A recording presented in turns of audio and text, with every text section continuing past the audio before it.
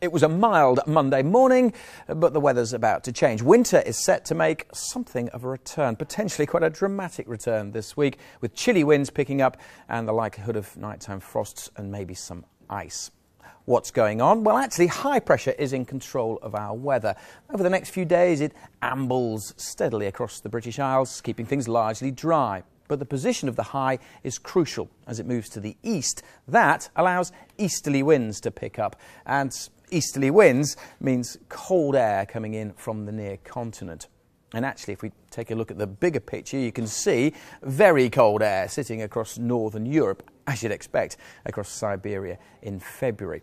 But there is the potential that we could tap into some of this very cold air. As we go into the weekend, well, the isobars may just start to squeeze together, meaning the easterly winds get even stronger, so it could get even colder. Now, I say could because there's some uncertainty about how things progress through the weekend and beyond. And these graphics show, if we compare two different computer forecasts for the same time, then this one on the right shows that the very cold air, the dark blue colours, sweep across the UK through the weekend, and it gets especially cold by Monday.